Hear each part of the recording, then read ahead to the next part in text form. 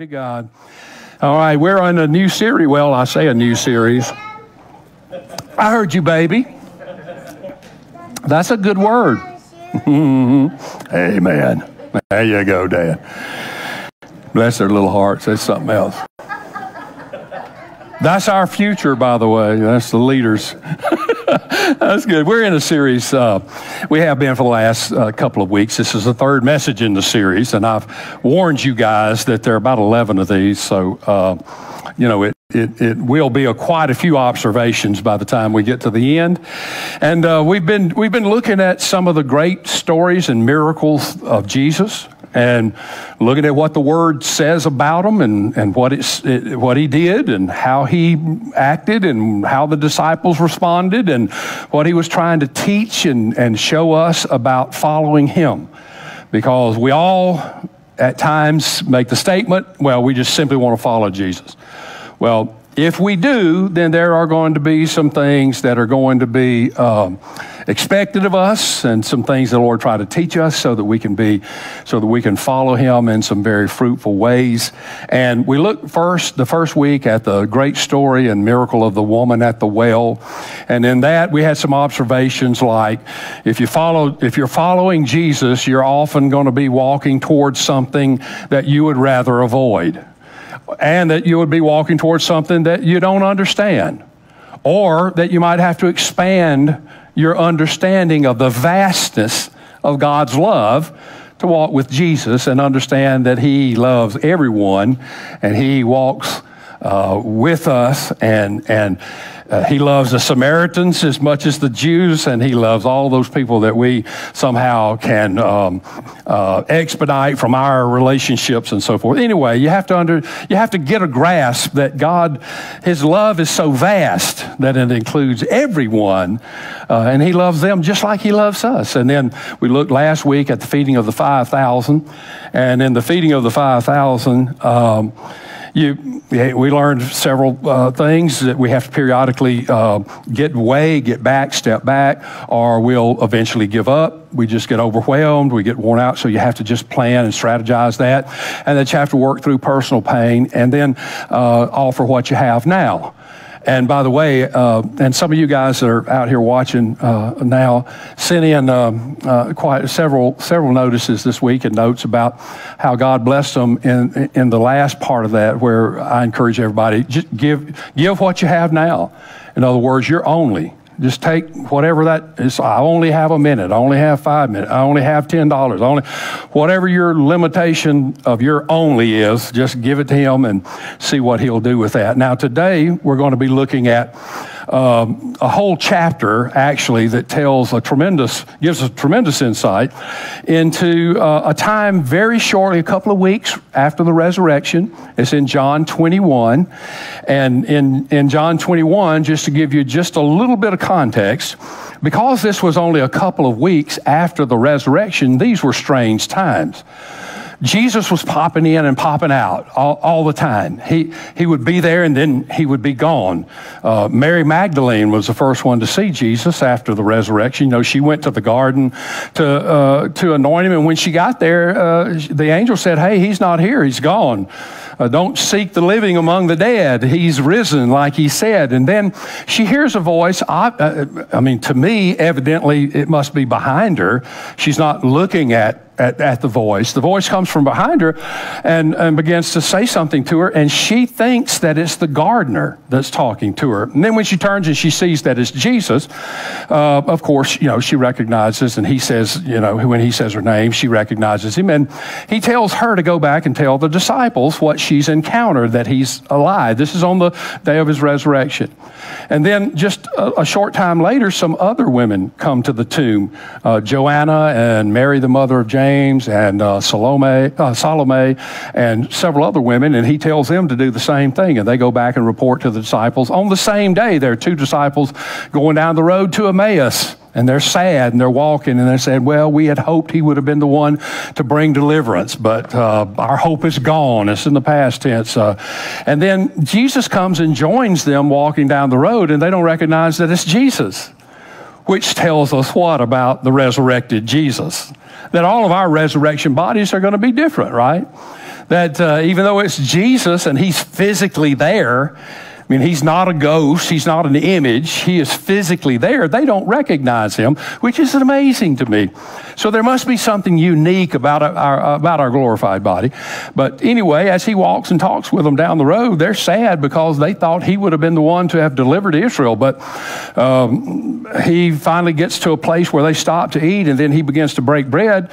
And when they see the scars in his hands, they recognize that it's him. And they're encouraged to go back and tell the disciples what they saw,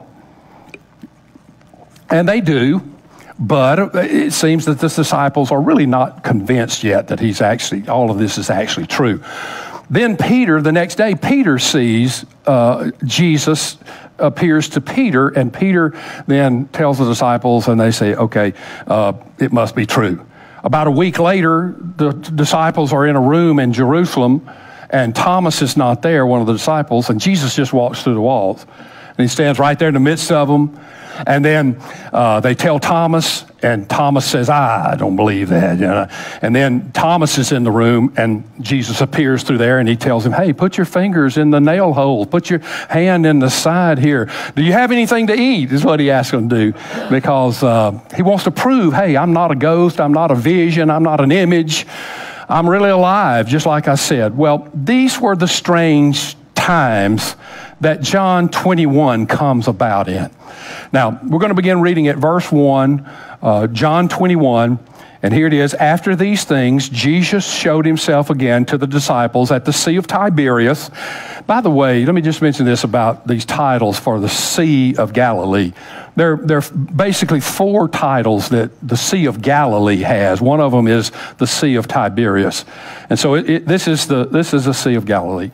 And so he's there on the Sea of Galilee. And here, verse 2, who's there? Simon Peter's there, Thomas called the twin, Nathanael of Cana in Galilee, the sons of Zebedee, James and John. By the way, John that pens this gospel, this is him and his brother. And 2 others of his disciples were together. Now, I've always been interested in that 2 others. They're nameless. I take the opportunity to say when I read this passage, let's just assign the seed of the 2 others to you and I. Let's just say the Holy Spirit wants us to understand what's happening in this. So the 2 other disciples there, let's just say they're us. Now, verse 3, Simon Peter said, I'm going fishing. Now, this might seem to be like an innocent comment that Peter is making, but nobody would blame the disciples for wanting to go fishing after the few weeks that they've experienced and all of the anxiety and frustration and fear and all of those kind of. Nobody would blame you for wanting to go fishing, but Peter's very discouraged. You remember one of the last things that happened to Peter was Peter said, the rest of this bunch might forsake you, but I'll never forsake you, and this can never happen to you. He said things like that, and Jesus said, Peter, before the rooster crows in the morning, you're going to deny me 3 times. And Peter says, no. Well, that's exactly what happened. And he not only denied knowing him 3 times, he did it before a teenage girl. And then he cursed at the teenage girl. This had to be a super low point in Peter's life, I'm thinking. Well, he's out there and he's very discouraged. And now he's simply saying, hey guys, I'm obviously a failure as a disciple. Maybe I can, I am a fisherman. Maybe I can go back to the fishing business and pick my life up again. So basically what Peter is doing here, Peter is basically saying, I'm quitting the ministry. I mean, I'm going back fishing. I'm going back to what I used to do in life, and maybe I can be successful in that. And then 6 other disciples say to him, in the remainder of that verse, they said to him, well, we're going with you also. So this great influence Peter has over all these men, and they're now 6 of them are saying, hey, well, I guess we'll go back into business with you because, we obviously can't be the good disciples. And they went out and immediately got into the boat, and that night they caught nothing. But when the morning had now come, Jesus stood on the shore, yet the disciples did not know that it was Jesus. So they walked with him for 3.5 years, and he's standing on the shore. They're not very far. You'll hear in just a minute. They're about 200 cubits, which a cubit is about 1.5 yards. So they're about 300 yards, about a football field without the end zones away from the shore. So that's not very far. And they see Jesus, but they don't recognize that it's Jesus. So obviously there's something different about this glorified body. And they spent that night fishing, and they caught nothing. But when morning had come, Jesus stood on the shore, yet the disciples did not know that it was Jesus. Then Jesus said to them, "Children, do you have any food?" They answered, "No." I mean, you fishermen can identify with this, right? You love to tell people when they say, "Hey, what'd you catch?" No. Yeah. Wow, I didn't catch. The fish weren't biting, Anyway, so there, it's a discouraging thing. Have you caught anything? And Jesus, and they said, "No." And then verse 6, and he said to them, "Cast the net on the right side of the boat, and you'll find some." So they cast, and now they were not able to draw it in because of the multitude of fish. Therefore, that disciple whom Jesus loved said to Peter, this is John, talking about himself in third person now. Matter of fact, in the Gospel of John, he never mentions himself by name. He does in the book of Revelation because he's testifying to some things, but he just calls himself that disciple that Jesus loved. So that's talking about John. So John says to Peter, verse 7, "It's the Lord." I mean, it had to throw him into remembrance when he said, "Cast the net on the right side of the boat," and then that had happened before, by the way. So this is just a setup, really, is what it is. Jesus set him up. It's the Lord. Now, when Simon Peter heard that it was the Lord, this is some news he needed, by the way, because as soon as he heard it was the Lord, he put on his outer garment, for he had removed it, and plunged into the sea. One of the translations, the old King James Version, said that Peter was naked, sitting in a boat. Most likely, I mean, this really describes it pretty good, I think. You had an outer guard, and then you got your little skivvies on underneath. So Peter's sitting there in his skivvies in the boat. I mean, there's nothing but men out there, so, I mean, it's not like some kind of weirdo.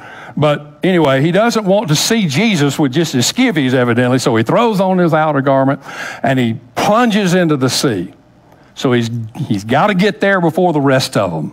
Now, this is a unique thing.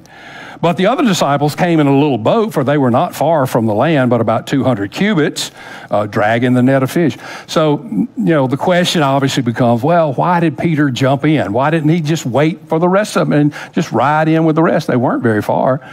Well, obviously. I mean, have any of you ever disappointed someone so badly that you felt the next time you saw them, they were certainly going to have something to say to you about this? I think this is what happened to Peter. I think Peter basically said, well, the last time I talked to Jesus, I was telling him I was going to stand up for him, and I failed him and denied him. And so I know that Jesus is going to have some stuff to say to me, and I don't want the rest of these guys to hear what he has to say to me. So I'm going to beat them in, and hopefully Jesus will tell me before they get in there, so I don't have to be embarrassed in front of all these guys. Verse 9, then as soon as they had come to land, they saw a fire of coals there, and fish laid on it, and bread. Now this is another setup. Just to understand what kind of fire this is. There are all types of fire. There's fire with little twigs, fire with, nice logs. There's fire from rags. There's fire from paper. All kind of fire. This word that's used here is anthrakia, which means a charcoal fire. How many of you have ever smelled a charcoal fire in your neighborhood and you said, immediately you smelled it and said, hey, somebody's barbecuing, right? Because charcoal has such a distinctive smell. It's impossible to miss the smell of a charcoal fire, of course, unless you have COVID. But anyway, it's charcoal. Now, just to give you an idea why this is a setup, is because the only other place in the Bible that describes a charcoal fire, anthrakia, is the fire that Peter warmed his hands to on the night that he betrayed Jesus. He and the little girl were standing around the fire. It was a charcoal fire. So you know it just through, as soon as he got to the land and swam in, he's breathing hard. First thing that hits him is the smell of that charcoal fire. That had to be, bring back some memories. And so here he is, and he's all anticipating what's going to happen. And Jesus said, well, bring some of the fish which you've just caught. Simon Peter went up, and he dragged the net to land full of large fish, 153. That's amazing. In the presence of the glorified Lord, somebody took time to count the fish. And it's not an estimate. Like, well, that's about 150 fish. No, it's 153 fish. I counted them. All right. And although there were so many, the net was not yet broken. Jesus said to them, come and eat breakfast, which means Jesus is pro-breakfast. And, it is an important meal of the day. So he said, all right, before we get into anything, come on over here. Let me give you something to eat. You guys need to settle down. Yet none of the disciples dared ask him, who are you, knowing that it was the Lord? Jesus then came and took the bread and gave it to them, and likewise the fish. Now, this should have caused some flashbacks, right? Last week, we looked at the feeding of the 5,000, and this is what he did. He broke the bread, and he gave it to them, and then they began to hand it out, and just miraculous, super miraculous thing. The bread just never ran out. They picked up 12 baskets full left over. So this had to be something that would cause some things to turn. Verse 14, this is now the third time that Jesus showed himself to his disciples after he was raised from the dead. First time Thomas wasn't there, second time Thomas was there. This is the third time where a whole group of disciples get to see him all at one time. So when they had eaten breakfast, Jesus said to Simon Peter, Simon, son of Jonah, do you love me more than these? Now, I'm going to talk about the play on words here, and the play on words is the whole message of this little section. If you don't understand the play on words that's happening here between Peter and Jesus, you miss the whole point of the whole thing. And so I'll share that with you in just a moment. Let me just read through. And he said to him, yes, Lord, you know that I love you. And he said, feed my lambs. He said to him a second time, Simon, son of Jonah, do you love me? And he said to him, yes, Lord, you know that I love you. And he said to him, tend my sheep. And he said to him a third time, Simon, son of Jonah, do you love me? And Peter was grieved because he said it to him a third time, do you love me? And he said to him, Lord, you know all things, and you know I love you. Jesus said to him, feed my sheep. Good little interaction. Verse 18, next words Jesus speaks to Peter. Most assuredly, I say to you, when you were younger, you girded yourself and walked where you wished, and when you're old, you will stretch out your hands, and another will gird you and carry you where you do not wish. This has to be the lousiest sales pitch in the history of the world, right? This he spoke, signifying by what death he should glorify God. Now notice that it doesn't say by what death he might die. It says by what death he might glorify God. So you'll see in a moment that there's some action playing on that. When I get to it, I'll mention it.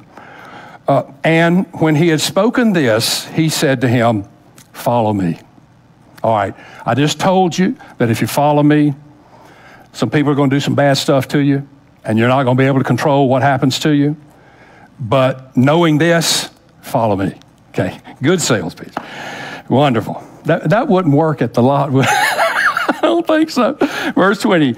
Then Peter, turning around, saw the disciple whom Jesus loved. Who is that, by the way? John. Here's John. Peter's most likely the oldest disciples. He's probably maybe low to middle 20s. John's probably about 15 years old. He's the youngest. Peter's the oldest. Jesus just told Peter, you're going to die if you follow me. And then John is following at a distance. He's not right there in the conversation. He's not eavesdropping.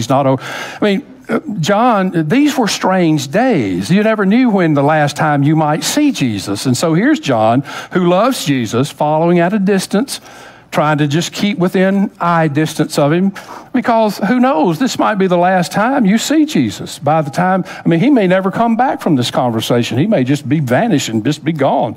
That was the kind of day it was. So John's following at a distance. Now that's just like John.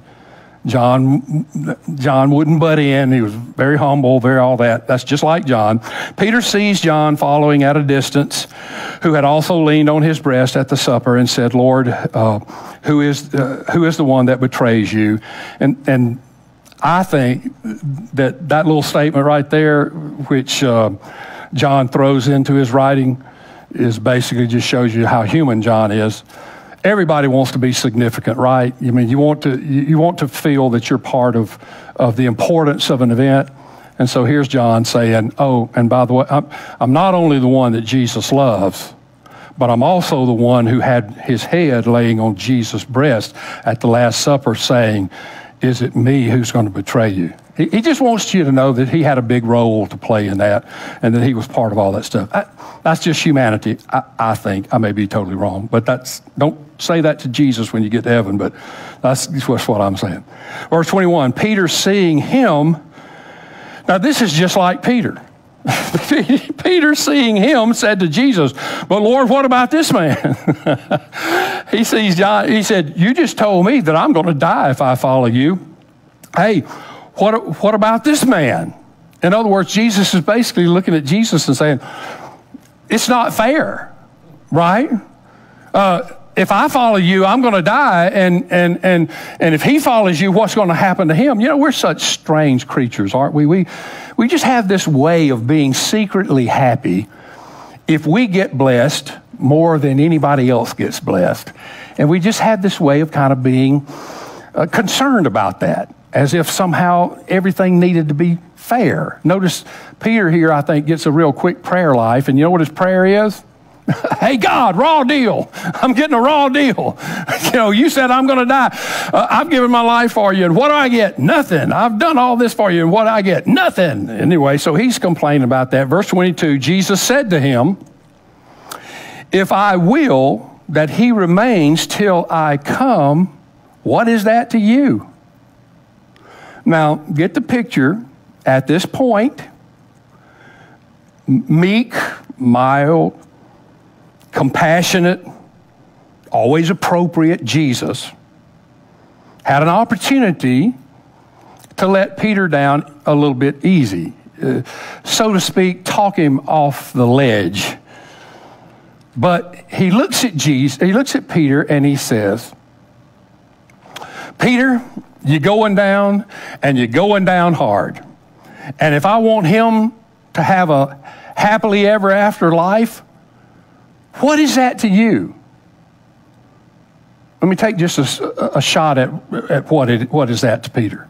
Peter is a human, and he has a friend whose name is John. And the reason Peter's so upset about this is because Peter is basically saying, look, I have to die, and he gets to live forever. Jesus, that's not fair at all. So what can we draw from that? That basically is that if you're looking for fairness, Jesus might not be your man. And Earth probably not your planet either, because things happen all the time on Earth that are not fair at all. But here's Peter, and this is his objection. This is not, you said I would die, and he's not. He's going to live forever. Verse 23, then this saying went out among the brethren, that this disciple would not die, which tells you they had trouble with gossip too. All right, it went out, hey, Jesus said he wasn't ever going to die. Yet Jesus did not say to him that he would not die. But if I will that he remains till I come, what is that to you? He didn't say John was going to live. He said, if I wanted that to happen, what would that? Why should you be concerned with that? That has nothing to do with you. Verse 24, this is the disciple who testifies of these things and wrote these things, and we know that his testimony is true. Verse 25, great verse.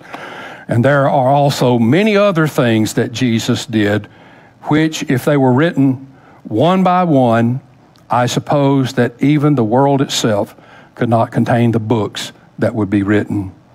Amen. so be it. Let it be done. All right, 3 more observations from this concerning following Jesus. First observation, we are following a person, not an idea. Peter had chucked the experience of following Jesus in as a bad experiment, a bad experience in life. He was the unofficial spokesman, by the way, of the disciples, and he considered himself to be a leader of the disciples. Every time Jesus asked the disciples a question, it was always Peter that answered the question. He just jumped in before anybody else could answer the question. And almost everything Peter said in the Gospels was wrong. Let's build 3 tabernacles. This will never happen to you. The rest of this bunch might forsake you, but you can count on the rock. And all he ever did was deny Jesus 3 times before the little girl, before the rooster crowed. So almost everything he said in the gospel was wrong. There was only one time Peter got it right, and that was when Jesus asked the disciples, who do these people say that I am? And the other disciples began to say things like, well, some say you're John the Baptist, some say you're Elijah, some say you're Jeremiah. Others might say that you're one of the other prophets. And then Peter, the only time he ever said anything right, said, thou art the Christ, the Son of the living God. And Jesus immediately looked at Peter and said, you know why you got that right? Because flesh and blood did not reveal this to you, but only my Father which is in heaven, which was Jesus' way of saying, the reason you got this right is because the Spirit answered for you before your flesh had time to get up and say anything. So Peter was the leader of the disciples, and Peter had led the disciples away from the call as if somehow the ministry that Jesus had called them to and prepared them for was some kind of grand idea that had failed. And so Jesus confronts Peter. And you know how Jesus confronts Peter? Peter's thinking or treating this as if it's a plan that didn't work out. So, hey, I'm going back to the fishing business. I thought it'd work out, but it didn't. As if it were some grand illusion, grand idea that they could just step back away from. So here's what Jesus did. Jesus confronted Peter personally about his love, not for a plan or an idea, but his love for a person, the person of Jesus. So let's just look at that real quick. In verse 15, I told you a moment ago I'd share with you the play on words here. All right. The English language is a very poor language in many ways. And the reason why is because we have words that mean lots of different things, the same word. It depends on the inflection in your voice. It depends on the context that you say it in. It depends on the expression on your face. All kinds of things. I love my wife. I love ice cream. I love my children. I love pizza. Love, same word, and you all understand that those are all different types of love, right? Because you understand our language. That's why God didn't inspire the word in the English language, because it's really very poor in that aspect. The Greek language, however, is not poor. The Greeks have 4 different words for love, depending on what kind of love it is. One is agape, which you've heard many times. It means God's love. It means no limit love. It means completely loving anybody without conditions. It's unconditional love. And then you have phileo, which is loving you like a brother loves you, which we have cities in our country named Philadelphia, and they are captioned the city of brotherly love from phileo and Delphi. And then you have storge. Storge means to love you like a brother, like a family kind of love. And then eros is erotic love, sexual love. By the way, that word is never used in the Bible, but it is a Greek word for the word love. So here's Jesus. Now, here's your play on words, and here's what Jesus is asking. So when they had eaten breakfast, Jesus said to Simon Peter, Simon, son of Jonah, do you agape me? Do you unconditionally love me more than these? Now, that little phrase, more than these, I'm really not sure what he's meaning by that, because if you could have been there, and we've talked about this before, that I would have loved to have been there so I could see what Jesus did when he said that, more than these. Did he point at it and say more than these? Or, in other words, because more than these could be, do you unconditionally love me more than you love, if he was pointing at the fishing nets that they all had, do you love me more than the fishing business? Could have been that. Or if he was pointing at the disciples, he could have said, do you love me more than you love these guys right here? Or he could have been talking about, do you love me more than these guys love me? So, I'm not sure what he meant, but it all basically boils down to the same thing. He's asking Peter if he unconditionally loves him. Now, you remember what Peter's done, right? Peter has denied him.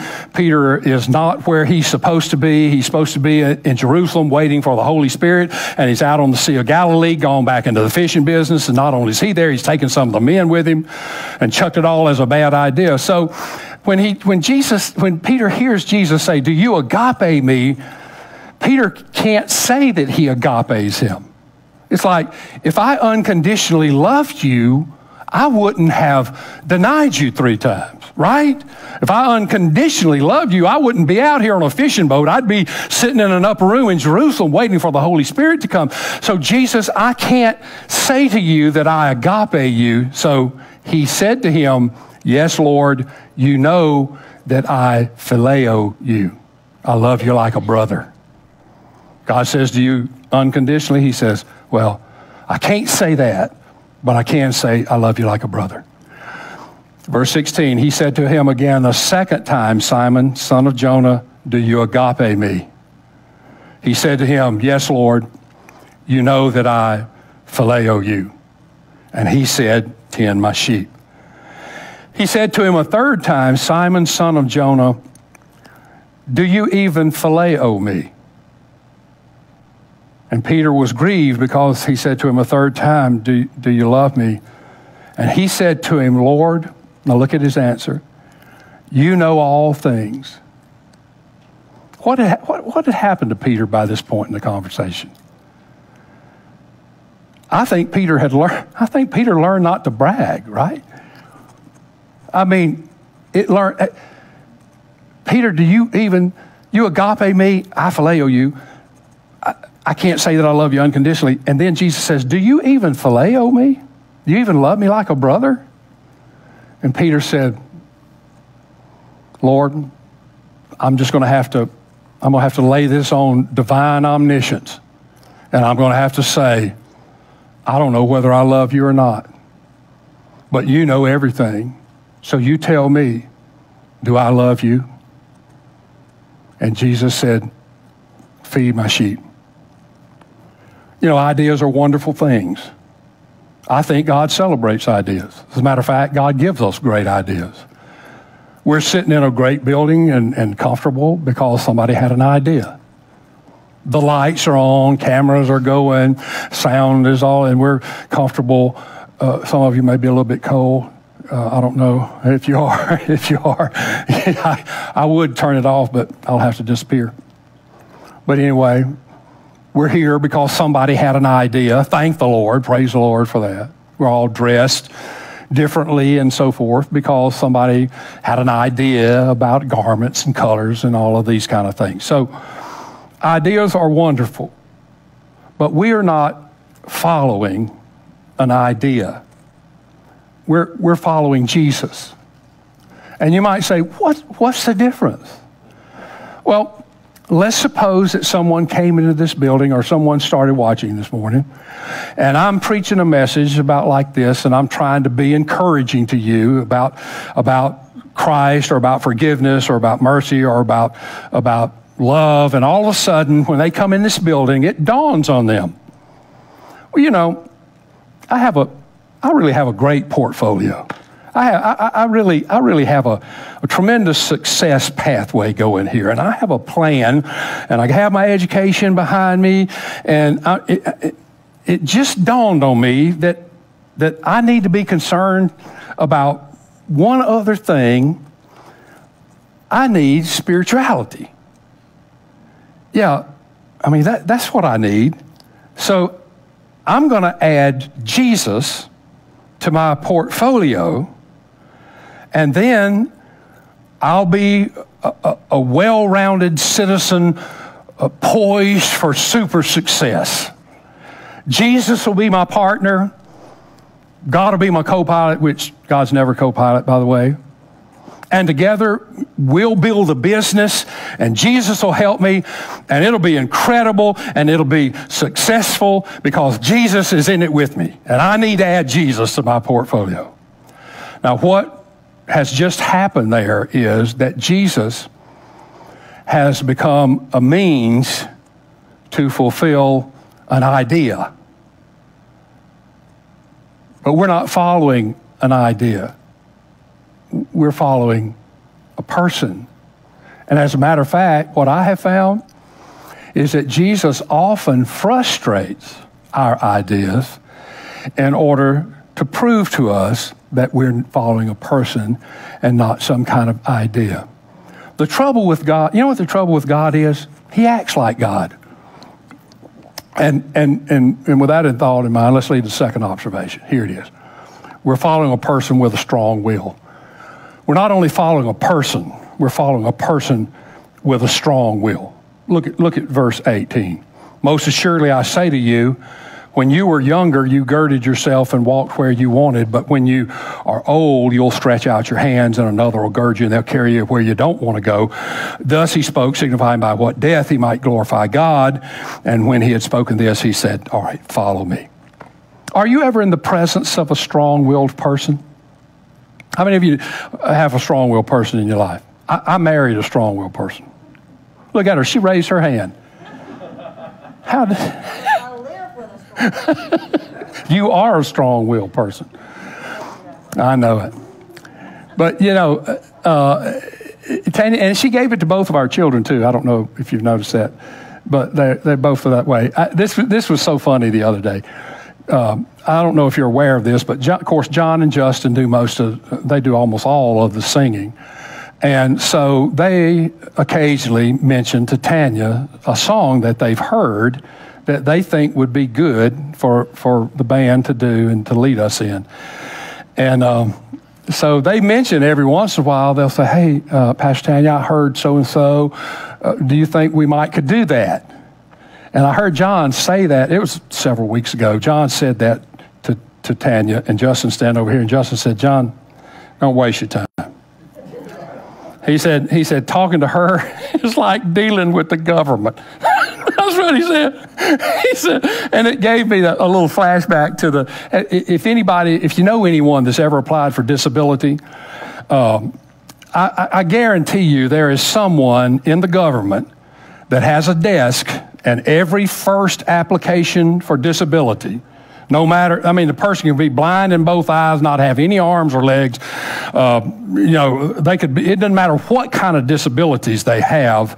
It's going to that desk first, and the first thing that's going to be stamped is denied. That's what it made me think. That, don't waste your time talking to her. She's like the government. She's going to do whatever she wants to, and you may not ever even hear back whether she liked it or not.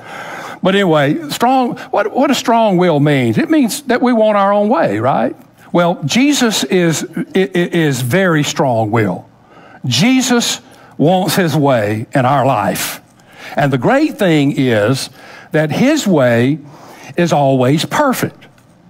Because God is love, he will never desire for us anything that is not the best. Now think about that.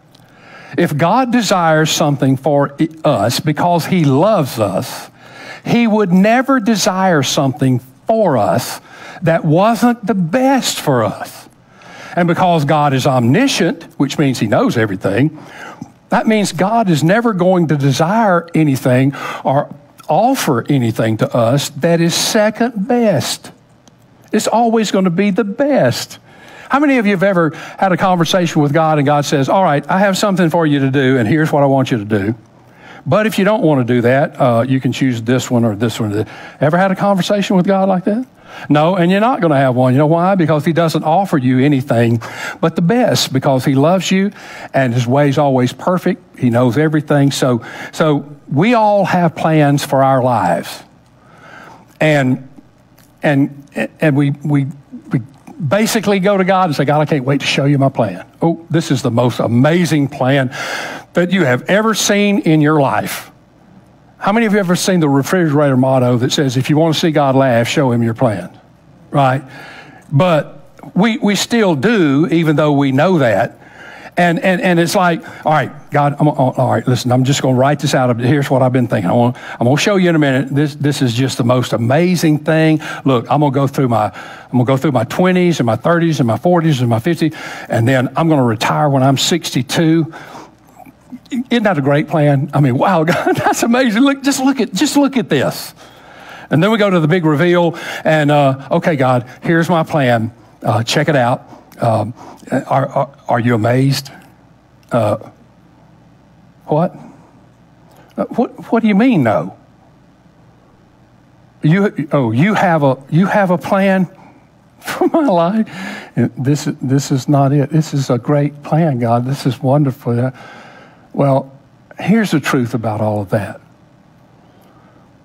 I don't know about you, but I want to walk with Jesus, because Jesus' ways are always right.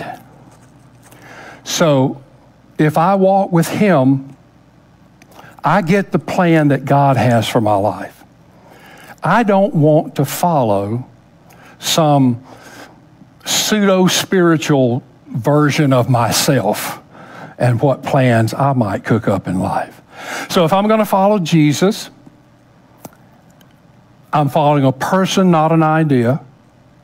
That person is strong-willed, and I'm going to have to submit to his will. And here's the third observation. We're all following the same person, but we're not all following the same path. In verse 20, then Peter, turning around, saw the disciple whom Jesus loved following, who had leaned on his breast at supper, and said, Lord, who is the one who betrays you? Peter, seeing him, said to Jesus, but Lord, what about this man? And Jesus said to him, if I will that he remains till I come, what is that to you? Follow me. Do you know how John begins his gospel? Matthew begins with the chronology of Jesus. Matthew was written by a tax collector who's very tedious, and the gospel was written to show the Jews that Jesus is the King of the Jews.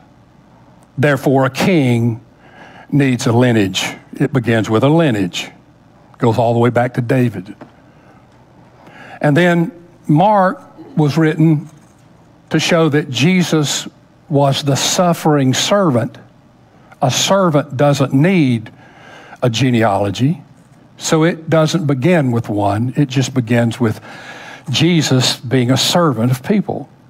Luke is written to the Greek mind to show that Jesus is the perfect man. A perfect man needs a genealogy, and so Luke includes a genealogy. And he shows in his gospel how Jesus is the perfect man. John goes all the way back to the beginning. And he says in the first verse, in the beginning was the Word, and the Word was God, and the Word was with God. The same was in the beginning with God, and without him nothing was made that was made. And down it goes on down into verse 14, and it says, and the Word was made flesh and dwelt among us, and we beheld his glory, the glory as of the only begotten of the Father, full of grace and truth.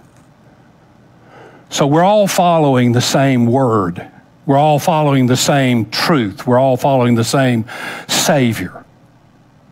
But we're not all following the same path.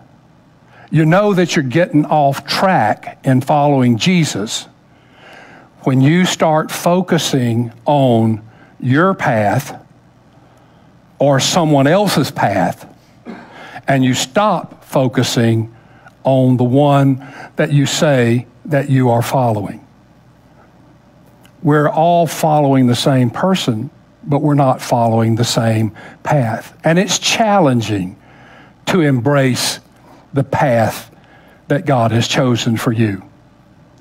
It's so easy to get tunnel vision and focus everything through yourself. You got to come to my church. It's all about my prayer group. It's all about my life group. And you just get to focusing on the fact that where you are is the best, and forget about the fact that God has a path for each of us, that we are not the end of every path. Everybody doesn't follow the same path that we follow. We're just part of the tapestry of the kingdom of God. And God, this world is a dark place. And God has light for every dark place in this world. And He's given us gifts. He's given us ability. He's given us personalities. And we have all these different anointings and abilities and personalities so that God can use us to shine where He wants us to shine in this world. I mean, take Tanya and I for an example. First time we were in Gulfport was 35 years ago.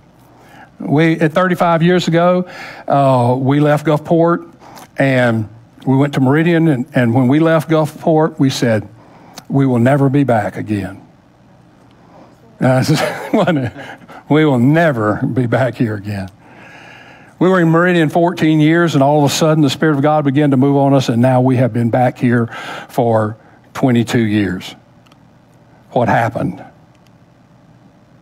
Just what I've been preaching to you.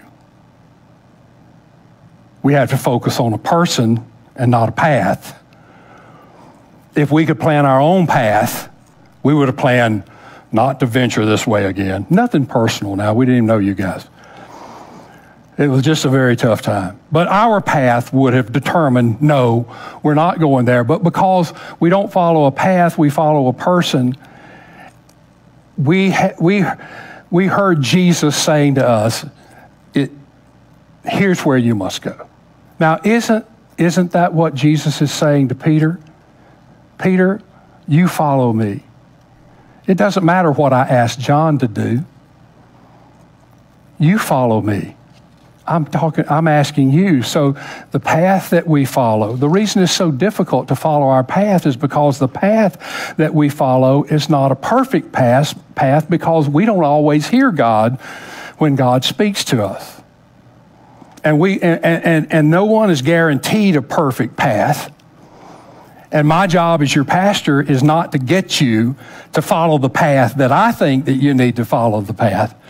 You know, everybody, and this is something that I went through early in the ministry. When you're a pastor, you want everybody to come to your church, the church that you pastor. And you can't understand why anyone would ever leave the church, the wonderful church that you pastor, to go somewhere else. And you will do your very best to try to either talk or intimidate or whatever you need to do these people into not choosing another path, so to speak. Because you don't understand that everything about people's lives is directed by the Lord, our Christian life, and that He has a path for each of us to go. And it might not be this path. God might have a different direction to lead us in. And if we do, our job is to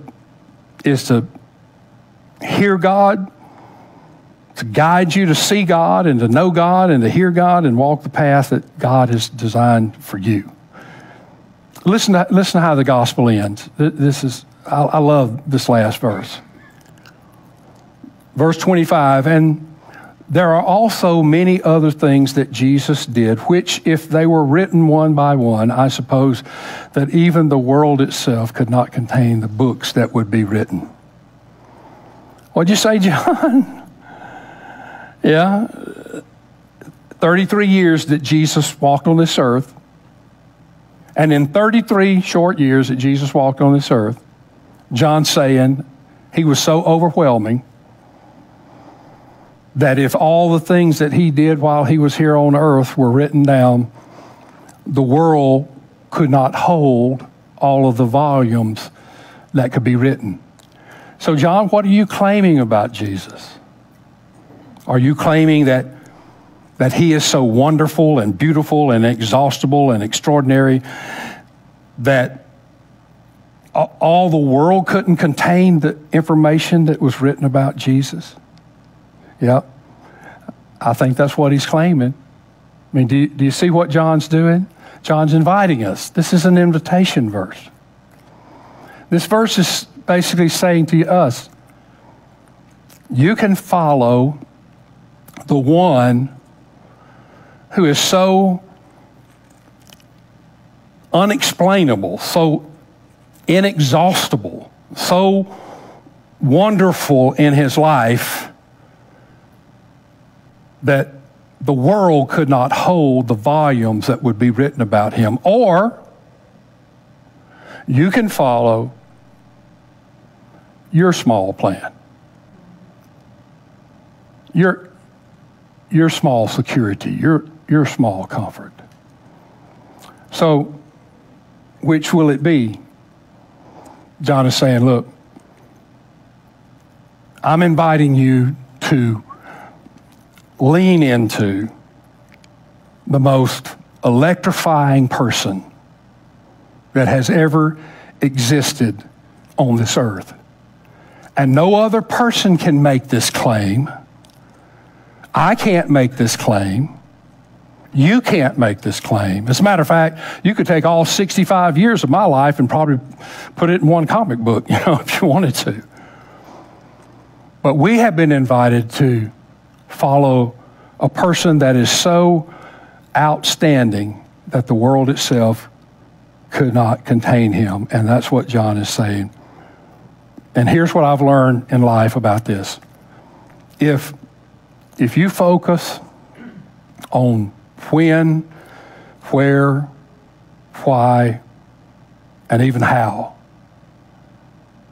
this life for you is going to be frustrating and confusing. But if you'll change your focus from when, where, why, and how to who, life gets much simpler. The who is Jesus, and we follow Christ, not an idea. And the trouble with God is that he acts like God, and he expects us to follow him. All right, let's bow our head just one moment.